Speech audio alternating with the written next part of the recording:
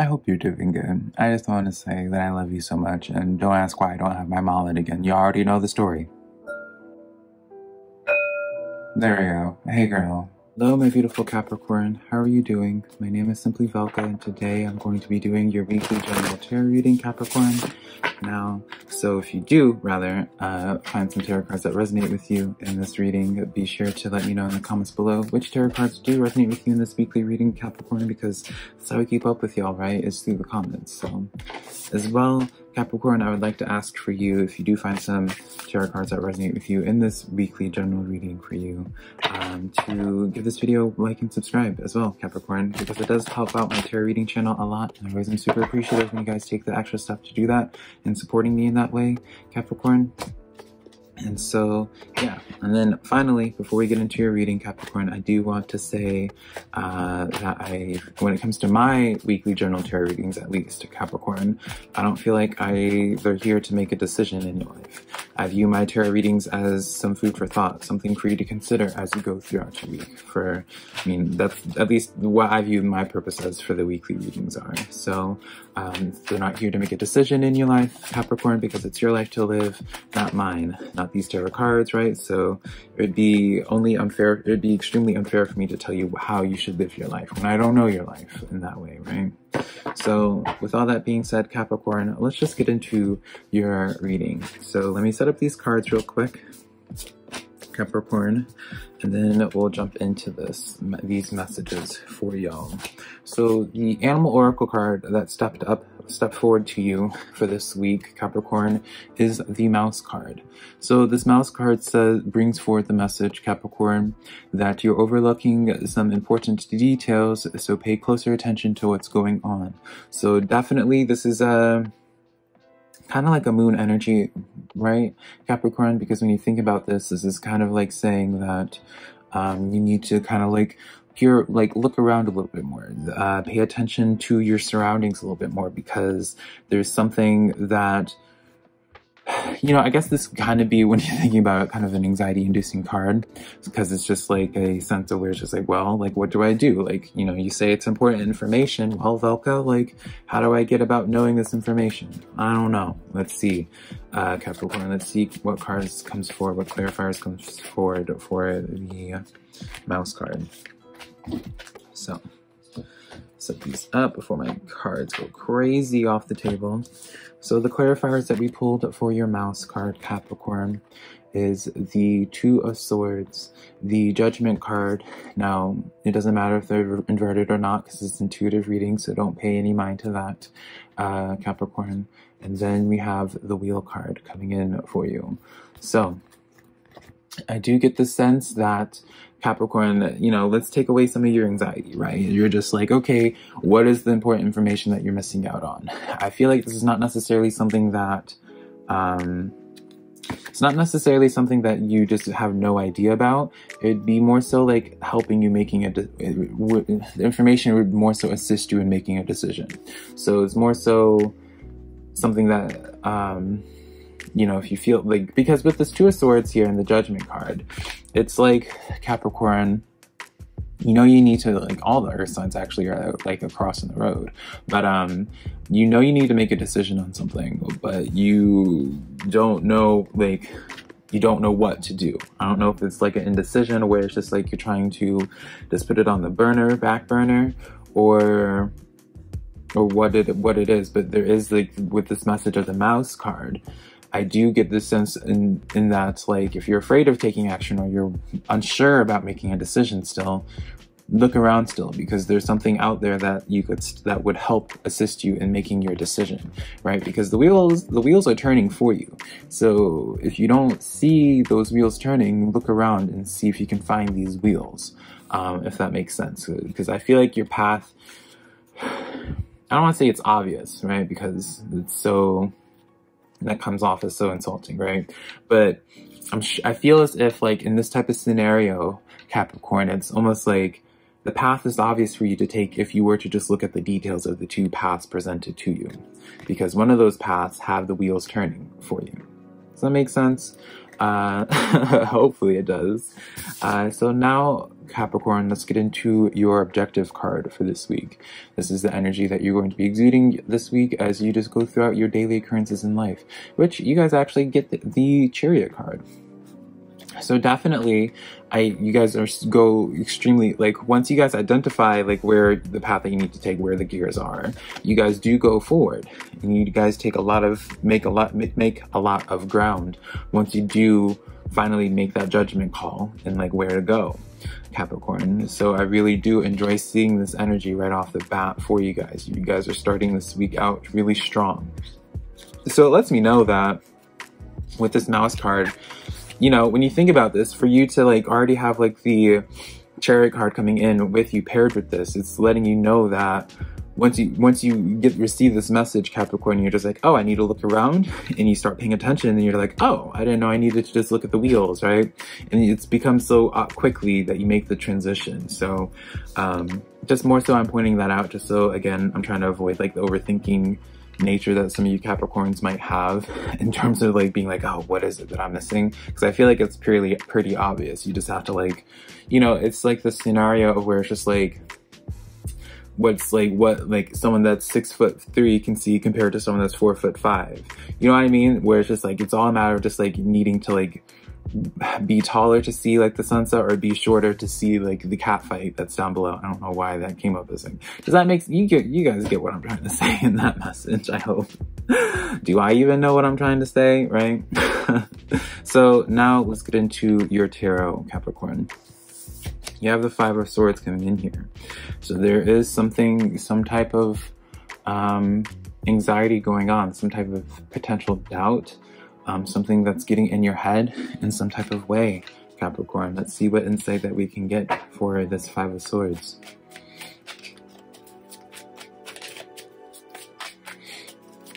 How have you guys been, by the way, Capricorn? I feel like I haven't touched bases with y'all in a hot minute. Let me know in the comments. All right, now Capricorn. The cards that we have for your as I'm dropping cards. The clarifiers that we have for your Five of Swords, Capricorn, is the Tower card. We also have the Eight of Cups.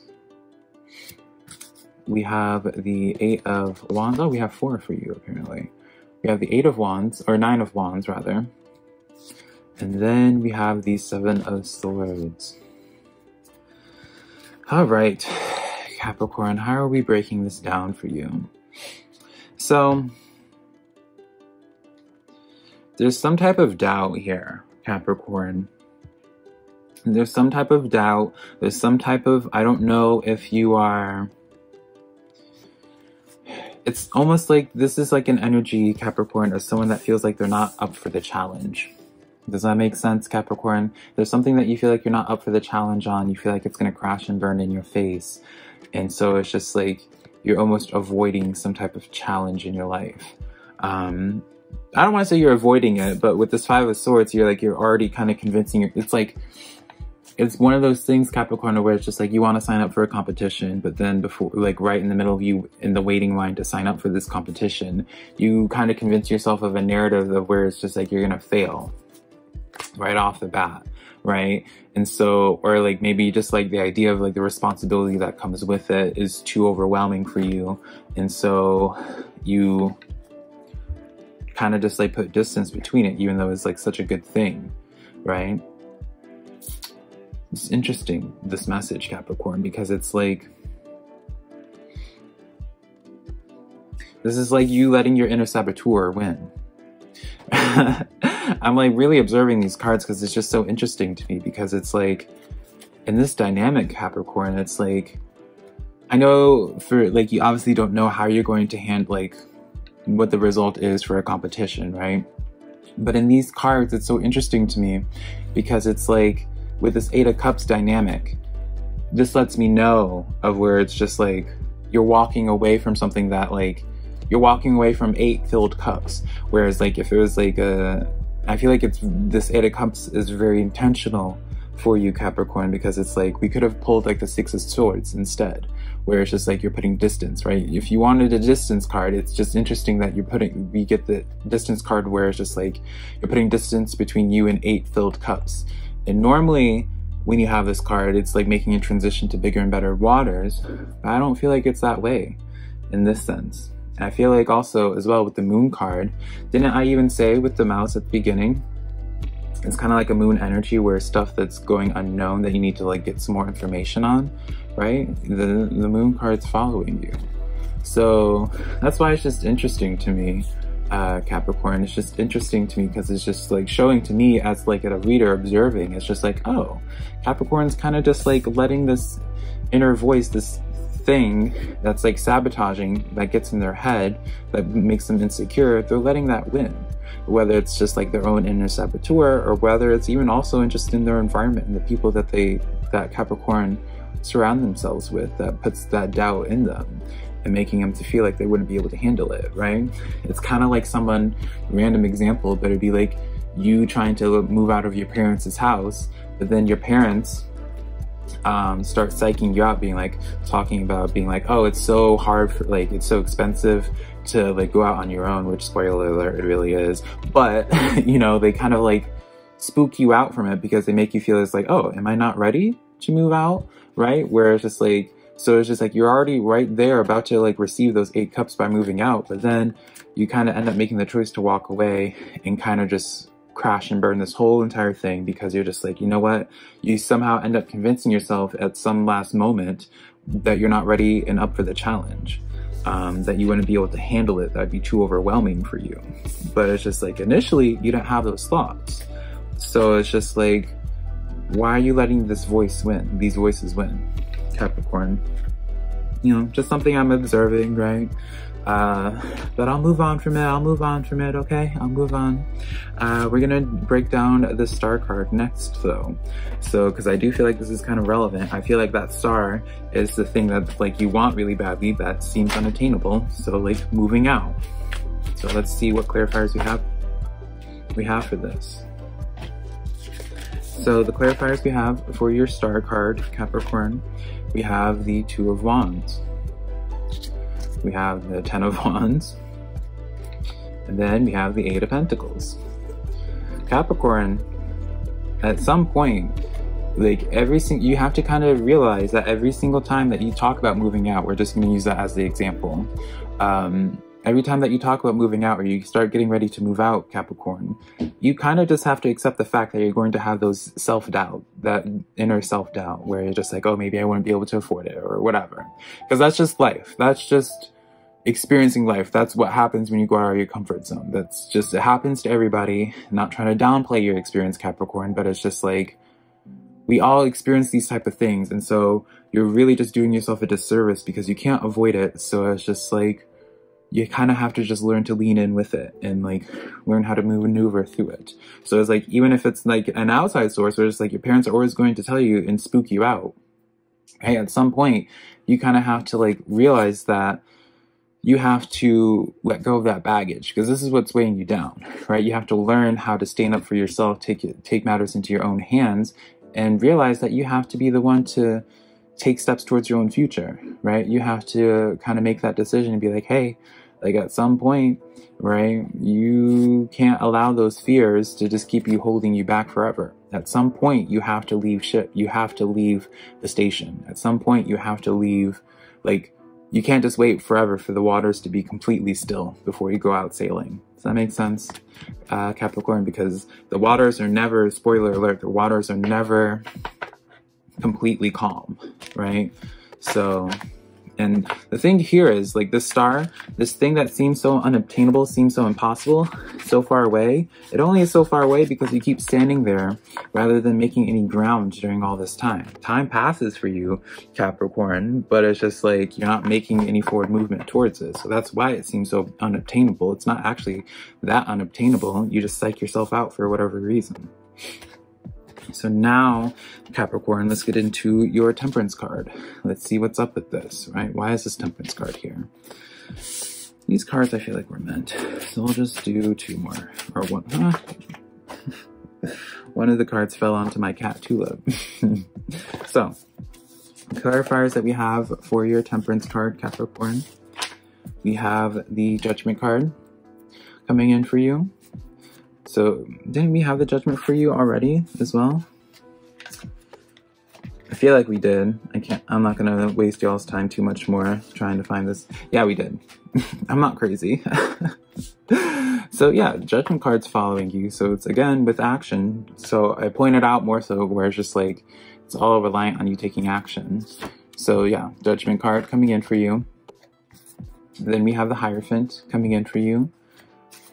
And then we have the Ace of Cups. Very interesting, which makes sense though. And then we have the Knight of Swords. So Capricorn, with this Temperance card, this is all about kind of just acknowledging the journey ahead. This is all about being like, you know what? Yeah, well, I feel like I said this is the Knight of Swords. I meant this is the Knight of Wands. So I apologize for that, Capricorn. At some point, Capricorn, you have to acknowledge that the only way going forward is to take action. And if you feel like, if you're experiencing anxiety, if you're experiencing fear, either A, learn how to work around it, or B, learn how to gather more information, or just trusting in yourself more to be able to handle the situation, right? But with this Ace of Cups and this Knight of Swords, I mean, I keep wanting to call this Knight of Swords for some reason. Ace of Cups and this Knight of Wands with this Temperance card, Capricorn. This is such a dynamic of where it's just like, you know, you've been waiting. How much longer are you going to wait, Capricorn? This is such an opportune time for you. And I don't know if the situation is going to get any, like, I don't want to say like your situation is never going to get better for you, for like, should you wait in making the decision, but I kind of get the sense that you're never going to feel, it's never going to feel quite comfortable for you to make them. As I said before, it's just kind of like that same repetitive message. So let's continue on to your Seven of Pentacles, your final card. Let's see what's to come, right? Let's see what happens if you were to make that judgment call and finally just go forward, Capricorn. Let's see what's up with this.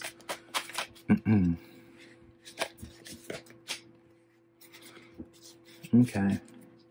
So the three cards that I pulled for your Seven of Pentacles, Capricorn, is the Nine of Wands, not the Nine of Wands, the Six of Wands, which is the victory card, spoiler alert, the Eight of Wands, a lot of fiery energy, and then the King of Cups.